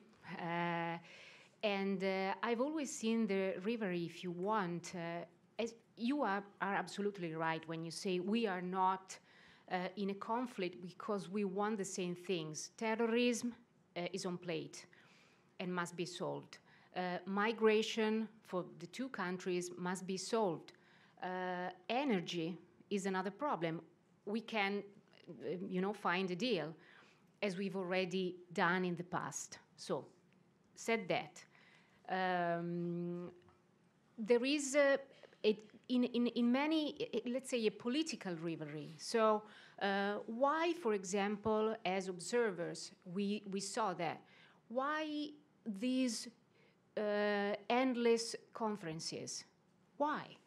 So, why Conte, Prime Minister Conte, the Italian Prime Minister, went out from the meeting with Trump, okay, now we are going to have a conference in Palermo after the two conferences made by France that took to nothing. So this is our point. So this is just a loss of time in our opinion. And we would like to see a real agreement, not only diplomatic, because I'm sure that there is, but just in politics. Secondly, what Italy can do. Italy can do a lot with a lot of attention, Giovanna, I think, because of our colonial past and history. So I remember once I met a Libyan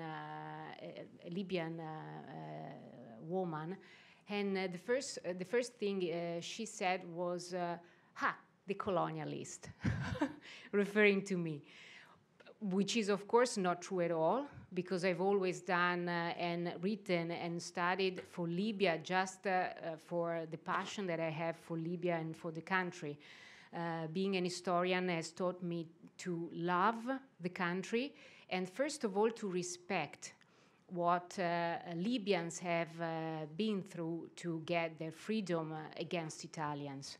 So I think that this is a matter of fact. Italy could do a lot, but the problem is that often I see just a very basic Italian interest in solving the electoral problems in Italy, to find a consensus, and not to have a vision. Many things have been done and said by different politicians on, okay, we will put, and I'm not naming anyone, but it's clear, we will put outposts in Libya between the border with Chad or whatever.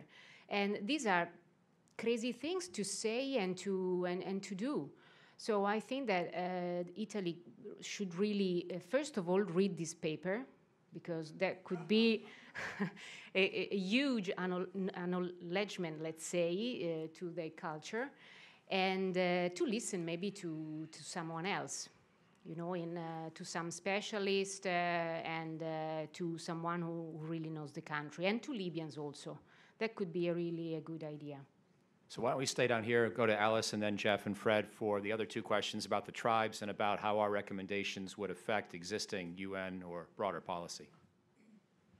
Yeah, on the gentleman who asked the question about the U.S. being seen as a co-belligerent, I think that's a really important possible dynamic for the U.S. to always keep in mind, not only in our own efforts to support the Libyans, including in proposals like this and sort of figuring out ways towards legitimacy for the security services writ large, in ways to build a GPF. This was one of the challenges of the GPF was, well, who's actually showing up for training and what sort of parochial interest do they bring with them and what factions do they represent and who's being sent, et cetera, et cetera.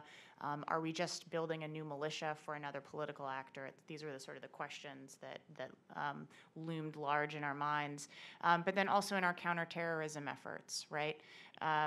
To the extent that we're trying to be pragmatic about our own security, we have to be very, very careful not to empower or disempower groups on the ground or make it look as though alignment with the United States should have larger implications for U.S. diplomatic positions or for political power. These are just really thorny problems, and so I think it's one of those issues that you should keep as a principle in your mind, certainly as a policymaker, but also as you go in each instance to try and figure out what the right thing to do is. That's one of the things you should keep in mind, and I'll leave it at that. Great, thanks. Jeff? Thanks. On the credibility question, I don't think any of us were under any illusion that every Libyan is in love with the United States or believes the United States. I think we all understood there's a range of views about the U.S. and the U.S. rule, the U.S. Potential role in Libya. But what we were trying to emphasize was that compared to other outside actors, we do seem to have unusual credibility with some of the key players now. Now, in any country in the world where U.S. diplomats work, there's going to be people that question U.S. policy. They're going to question the U.S. role. They're going to analyze, not amicably, some of the U.S. Policy positions.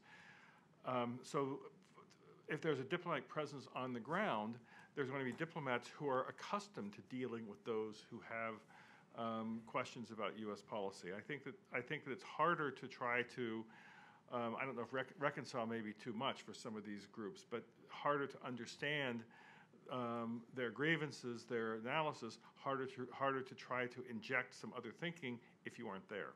So it goes back to my point about I would like to see a permanent U.S. presence back in Libya. On the question about the UN role, I think that what we've tried to do is make policy recommendations for U.S. decision makers to consider that would be supportive of the UN strategy for Libya. After all, the U.S. has endorsed the UN strategy for Libya multiple times through the Security Council and through press statements. I think it's been largely rhetorical support rather than practical support, given the lack of presence on the ground. But the U.S. has endorsed this, so I think we've tried to build a strategy that both supports Ghassan Salami and what he's trying to do, and is sufficiently independent of that if he needs to pivot or revise his own strategy, or if it simply doesn't work, as UN strategies haven't, the U.S. still has options that they could pursue. Great, thank you. And Jeff? Fred? Sorry. Yes, on the credibility issue, again, I mean, Libyan actors are capable of spinning these narratives against foreigners, and sometimes they're grounded in fact, other times they're not, and so I don't think we should try to please everybody. I mean, there's going to be people that are antagonistic to what we're doing, certain narratives about our alignment with Misrata, but again, I think, as Jeff mentioned, compared to other actors, we do have this reputation of even-handedness. I think that has to be capitalized upon. I think it has to be managed very carefully, again, in terms of how we interject ourselves on the ground, in terms of perhaps any training initiatives. In the past, we have trained certain units that were composed of particular tribes or factions, and again, that's very dangerous, because then you are, in fact, seen as aligning yourself with a particular group. As far as spoilers and tribes, again, I don't know if we should consider entire tribes as acting in unison against on a position. You know, I mean, Libyan tribes are very diverse, capable of multiple different political, positions on certain issues. The bigger question about violent spoilers, I think, leads me to talk about something that we haven't fully addressed, and that's where are the new sources of radicalization that we could see. And I think we need to be attuned to the losers of any political settlement, especially the displaced. Massive internal displacement from Benghazi, from the south. This could come back and haunt us in terms of where could these young people go for mobilization, for militancy. Libyan prisons are a huge problem. In the past, they have been incubators of terrorism, of jihadism, and so I'm very concerned about a lot of these militia-run prisons, east and west, and I think we need to be attuned to that. On the U.S. backing the UN strategy, again, I think it fits it like a glove. I mean, the UN is heavily invested at the local level through the UNDP stabilization facility. The U.S. is backing that. I talked to Libyan implementers of that, and they welcome this strategy. They see it as complementing what they're doing. I think the real value added, again, is where the U.S. fits at sort of the regional and international level in sort of supporting the UN's efforts at getting regional states behind a consensus, in that we do have unique clout. We have exercised it in the past among the Gulf states, among Egypt.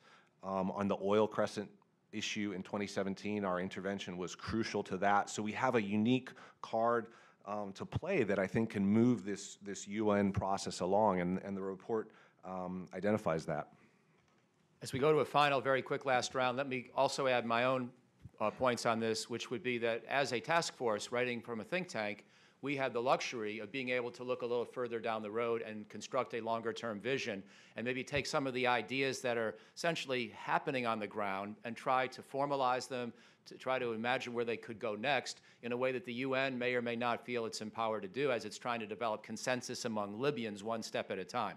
So our vision, for example, for security force integration with these ultimately regional commands that then get stitched together into a broader national force.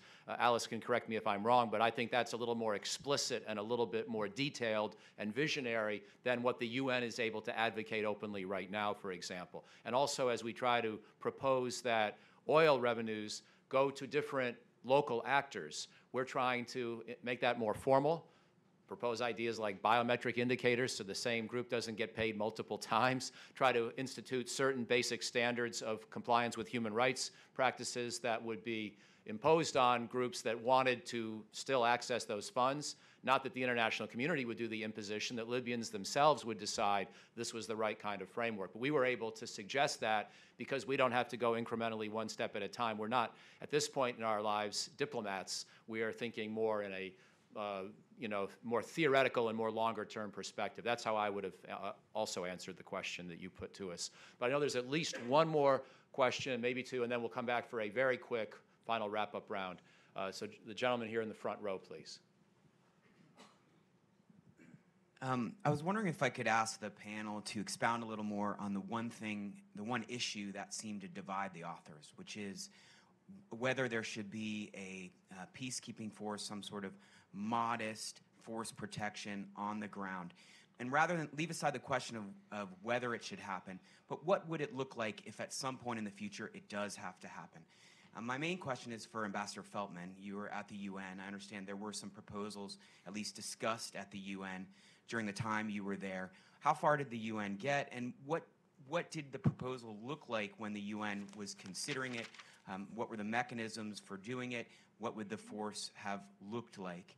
And then if some of the other panelists on the side that supported doing some sort of peacekeeping force, like Kareem, like Frederica, if you could also expound a little bit on what you wrote in the report about that. Great, and then was there one more question, and then we'll come to the panel. Okay, this will be it here in the third row. I was wondering about the category error. We've had a lot of discussion about the East versus the West in Libya. And we all hear about how the internationally appointed prime minister, selected and appointed prime minister, is talking to an army commander in the east of Libya. At this point in time, there's a government in the east of Libya which has an interim prime minister recognized by the House of Representatives. The House of Representatives is internationally recognized. But when there are meetings taking place, the focus of the international community is not to talk to the interim prime minister. As far as I understand, no one in the UN or anyone in the international community, the major ambassadors, is talking to anyone in the interim prime minister's Libyan recognized government. And that's an issue, especially with respect to the localization efforts, in that now that the East and the South are controlled by the interim prime minister and providing all the services, it's becoming very difficult for the UNDP and others to actually interact with respect to the provision of services under the local programs to communities in the South, which are very much part of that whole UNDP program. So it's the category error that political parties should talk to each other, army parties should talk to each other, like in the Egypt process, and how do we break through where the UN could actually become a real mediator between the political parties. Thank you. So let's do a quick wrap-up round since we're already at 11 o'clock, starting with Jeff, since you got the question directly to you, and then we'll go to Kareem and work back down, finishing with Alice, please. Hi, thanks. Any UN discussions about peacekeeping in Libya would have taken place before I joined the UN in June 2012. July 1st, 2012 was when I joined the UN. So the peacekeeping discussions were prior to that. But they came down, as I understand it, to a question, first of all, of consent. That there was no consent by the host government. The Russians made it very clear that they would not support a Chapter 7 resolution, which could have overcome the question of consent by the Libyans. And I think, as Fred indicated, there was no appetite in Washington or elsewhere to really push this issue at a time when the Libyans themselves didn't want it, and at a time when the U.S. was distracted by many other things. Remember, the Libyan revolution took place as the entire Middle East was up in the air. I mean, we can't look at this only in isolation when it comes to this. But the questions that I would, and I defer to Kareem, whether now the question of consent might be overcome, because I think that's an essential element. But the things to look at would be first cost. The numbers that we ran were quite expensive. If this were a UN peacekeeping force, would the U.S. and others be willing to do the assessed contributions necessary to pay for it? If it's not a peacekeeping force, but a UN-sanctioned force, meaning it would be a multinational force that's sanctioned by the UN, but not by the UN Security Council, but not a UN force itself, still would the contributing countries be willing to pay for it? Second thing is the troops. Who would go? Who would be the troops that would be on the ground? I don't think the Libyans would welcome the Italians, for example, for historic reasons. I'm not sure the United States would want to be there. I mean, beyond certain counterterrorism things because of ISIS and other reasons. If you look at UN peacekeeping, I don't think the Libyans would want the type of South Asian and Sub-Saharan African forces that make up most peacekeeping. I think the Libyans themselves would question that. And the final question I would ask would be, what's the actual mission and the anticipated tenure of that mission? We've seen places where peacekeeping operations, whether it's multinational force or the actual UN peacekeeping force, Blue Helmets, are invited by a country, welcomed by a country, but quickly outstay their welcome, and are no longer as seen as the key element they were when they were invited in. So those are the sorts of questions that I would ask, and it led me to being one of the people that didn't support this. In terms of Hassan Salami, I mean, I went with him to Beida to see the head of the House of Representatives, and have been with him in conversations with Haftar. I believe that Hassan Salami has done an unusually good job of reaching out across the political spectrum inside Libya. Thank you. Kareem. Yes, of course, it's a very difficult and nuanced topic. For me, it is something that has evolved from what it was in 2011. The purpose that the peacekeeping force would have had was totally different from the one that it should have had in 2014, or the one we talked about in 2016, and even for today.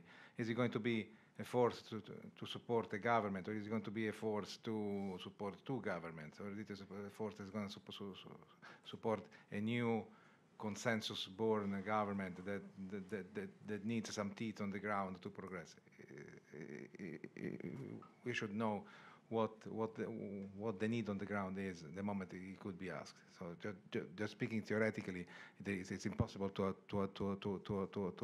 address the single objection and the single question that very brilliantly Jeff has posed. There are no answers to give now. If it is a support police force, it has one characteristic. It could be done by certain countries, not by others, because of competence.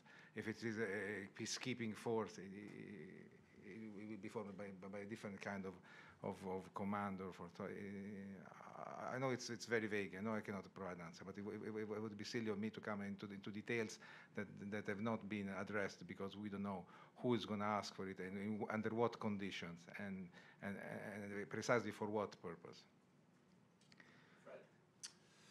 Well, just to add to all those issues about an external force, I mean, again, I think the issue of consent was so important that apparently after the fall of Gaddafi, I mean, the Transitional Council was paranoid about even letting the UN let their security people in. I mean, there was just a real sensitivity to any sort of foreign armed force, to include the embassy's forces as well, just for protection. So I think that paranoia is still with us, although I have heard various Libyan officials, some militia leaders say they would welcome a force, provided it was the right nationalities. And again, they have a list of nationalities they don't want, which are sort of the ones with baggage. So they're talking about Scandinavians, Australians that they would welcome. But again, the issue of mandate, would this force have enough firepower to deter a militia attack, but without provoking any sort of foreign intervention force? Given the geography of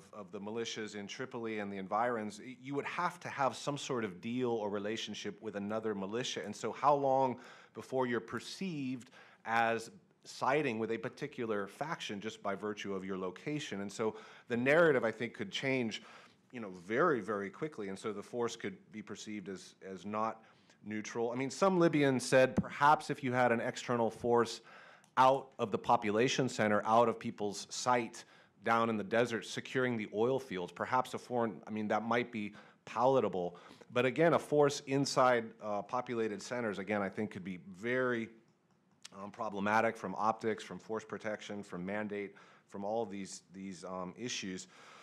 On the issue of Haftar meeting Sarraj, I mean, yeah, there's a real asymmetry there. I think that's why the army unification talks have stalled. Again, Sarraj has nothing to sort of offer on his side in terms of the unification. I mean, he has these militias, Haftar's LNA, which, I mean, we can agree is much more fragmented and more of a coalition than appearances suggest, but at least he does have some semblance of command, so there is an asymmetry.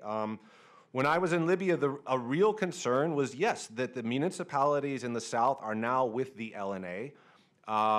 Is the LNA going to allow municipal councils to function? Are they going to militarize governance as they have done in the past? What are the implications of that for international development and assistance efforts, where the LNA could basically take the aid and spin it and use it to brand itself and say, we're doing the good governance, we're the interlocutors. So you're basically empowering a form of governance that is unelected, that is military, and is that something we want to be doing? So these are real questions. I mean, we faced them in the East, now we have them in the South.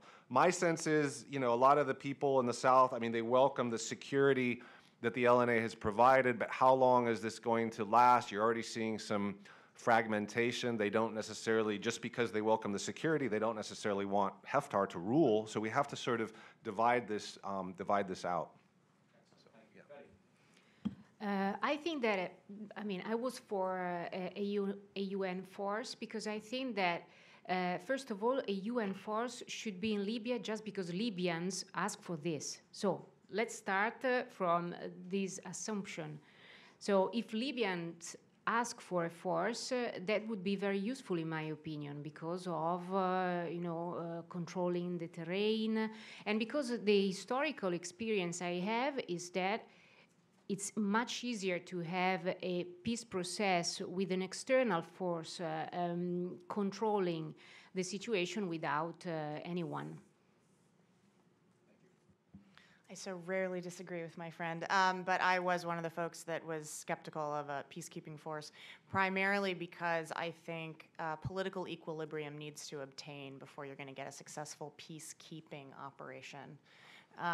Peace enforcement is a whole other can of worms as well. And also just because I might just be falling under the cognitive bias of analogical reasoning, but I have lived through U.S. efforts to support the UN mission in Mali, AMISOM in Somalia, the UN mission in the Central African Republic, and MONUSCO, which is the effort to help stabilize Eastern Congo, and through a variety of its evolutions. And I just saw those as problematic from the perspective of that political equilibrium had not obtained prior to imposing the peacekeeping force. And so in all of those missions, you just see an enduring re-up of the mandate over and over and over again, with sort of no end in sight.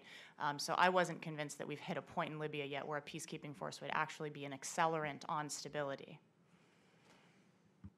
I think we will leave it at that. And on behalf of John Allen and everyone here at Brookings, thank you for coming. Thanks to the ambassador, thanks to the panel and the task force, and best wishes to you all. Thanks for watching. Be sure to like and subscribe for more videos from Brookings.